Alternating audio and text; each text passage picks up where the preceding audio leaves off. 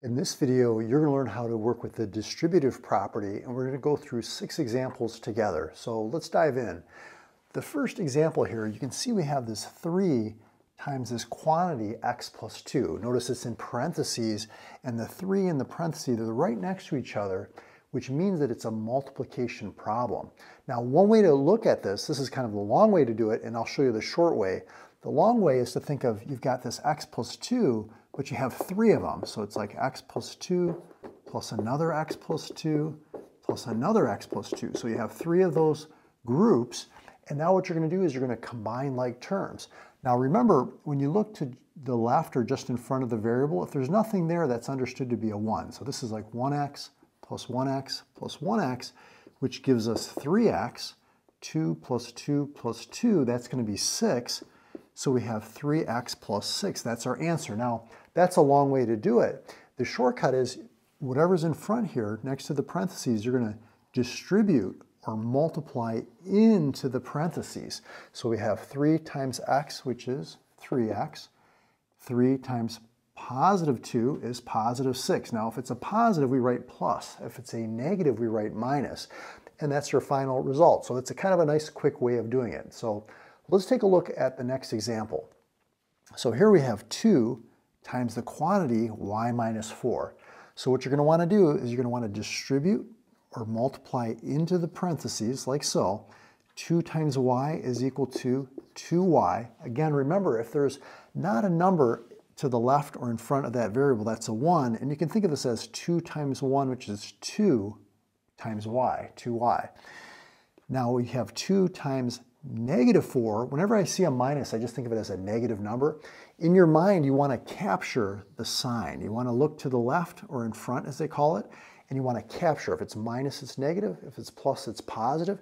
Think of that as a group. So 2 times negative 4 is negative 8, which we can write this as minus 8. So minus and negative basically go hand in hand. Plus and positive go hand in hand. So this is your final result. Let's look at number 3 now. Here we have negative 5 times the quantity c minus 6.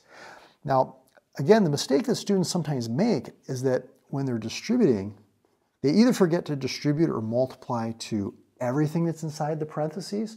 And remember, the terms are always separated by a plus or a minus sign. So a term is kind of like a group. You can see there's like 2 terms here or 2 groups.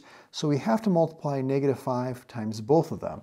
Again, just like the last problem, you want to make sure that you capture the sign, whether it's positive or negative. So just look to the left. Now, if there's nothing to the left, that means it's positive, okay? But if you see a plus sign, that's positive. If you see a minus sign, that's negative. So it's a good kind of habit to get into either circling or in your mind kind of capturing or realizing these go together. So negative 5 times 1c is negative 5c. And negative 5 times a negative 6 is a positive 30. Remember, a negative times a negative is a positive, and so we can just write that plus for positive. So that's the key. Let's try some more examples. If you want, you can pause the video and try some of these on your own. So for number 4 now, same thing. We have 2x times the quantity 3x plus 6. We know this is multiplication because these are right next to each other, side by side, with nothing in between. Again, we're going to capture, and distribute like that. So 2 times 3 is 6. X times x is x squared. Now remember the rules of exponents. When you multiply and the bases are the same, see x and x are the same base, you add the exponents. So if there's not an exponent, it's understood to be a 1. 1 plus 1 is 2. Okay, so that's how we're getting the 6x squared. And then same thing here, we're capturing that sign. That's a positive 6. 2x times 6 is 6 times 2 is 12, and the x comes along with it, so this is a positive 12x, or we could say plus 12x. And you got that one. Let's look at number 5. So number 5, we have 8 times the quantity 2 minus y. So we're going to take the 8, we're going to distribute into the parentheses. 8 times 2 is 16. This minus is really like a minus 1y, right? So negative 1y.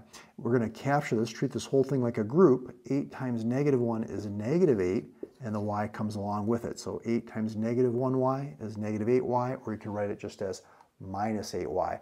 Another mistake that students sometimes make is they have more than one symbol in between the terms. Like they might have like a minus and a minus, or a minus and a plus. You only want one symbol in between, and that's important. So you want to kind of write it as simply as possible. Okay, last example. See if you can do this one on your own. If I was doing this now, we have a trinomial. See, three terms. They're separated by the plus or minus. So three groups. We're taking the negative 3x, distributing to x squared, which gives us negative 3x cubed. Remember, I'm adding the exponents if I have the same base and I'm multiplying. So 1 plus 2 gives us 3. Then we're taking negative 3x times negative 2x. So negative 3 times negative 2 is positive 6. X times x is x squared. Again, remember, we're adding those exponents. 1 plus 1 is 2. And then negative 3x times positive 4 is negative 12x. So a negative times a positive is a negative. We can write that as a minus sign. And you got it. So that's the final result. Now, if you want more practice talking about the distributive property or combining like terms, I'll put an example right there, another video that you can check out. Follow me over to that video and we'll get some more practice. I'll see you there.